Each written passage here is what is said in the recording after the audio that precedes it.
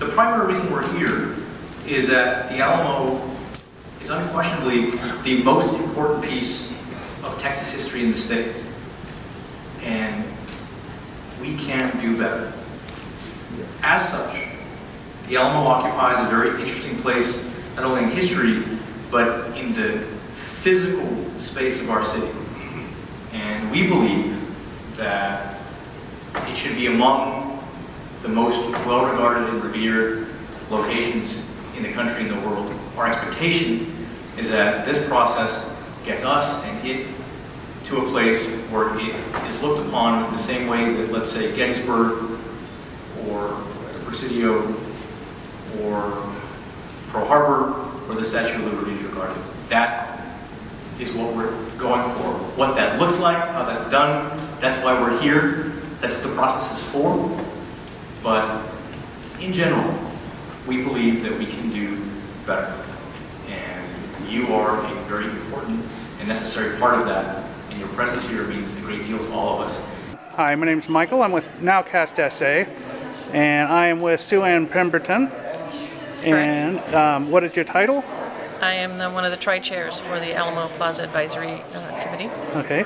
So what happened here today? What was this meeting of the community all about? It was an opportunity for public input into the mission, vision, and guiding principles of the Alamo Plaza area and the future of that, the future interpretation and redevelopment of that area. Okay. And what is the next step in the process? We'll take the information that was gathered today, and we will be kind of refining some of those guiding principles that were generated before, and we will be moving it to the quality of life within the city's structure, and then it'll go eventually to City Council for their review. But we have several other opportunities to kind of refine what was done here today. So. Okay, do you know when it's going to be going to the City Council for review? I don't remember that date exactly, no. Okay. Sorry. That's okay. And the idea is that we'll be requesting proposals from a master planner by December of this year.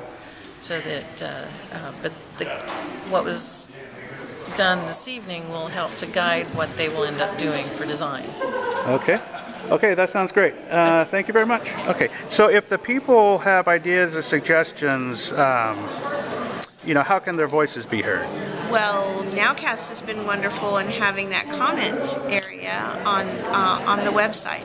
In addition to that, sanantonio.gov, if you go to Alamo Plaza, there's an opportunity there to comment, and those will all be taken into consideration. I've got to put all that together so that the committee can take a look at all of those comments. Okay, and how long do you think the whole process will take?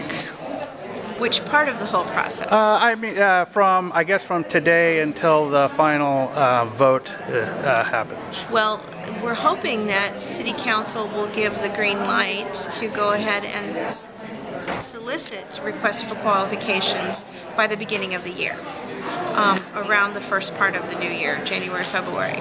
Then we will submit that, we'll circulate that, hopefully 4 or 5, maybe 6 firms, who knows, will put forth information and their qualifications to be considered.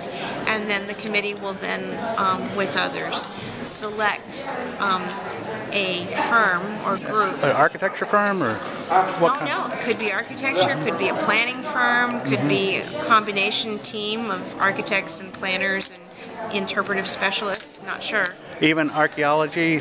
Oh yeah, Okay. You'll have to have historical experts on the team, so that's up to whoever responds to the request for qualifications. Once that group is selected, whoever that might be, probably in summer or fall of 2015, maybe fall of 2015, then they'll get to work. There'll be more public meetings, there'll be more opportunities for people to help shape what they're interested in Alamo Plaza looking like and what they want the experience to be. That's going to be really important to inform the planners in what direction to go in. Okay. Well, thank you very much. You're welcome.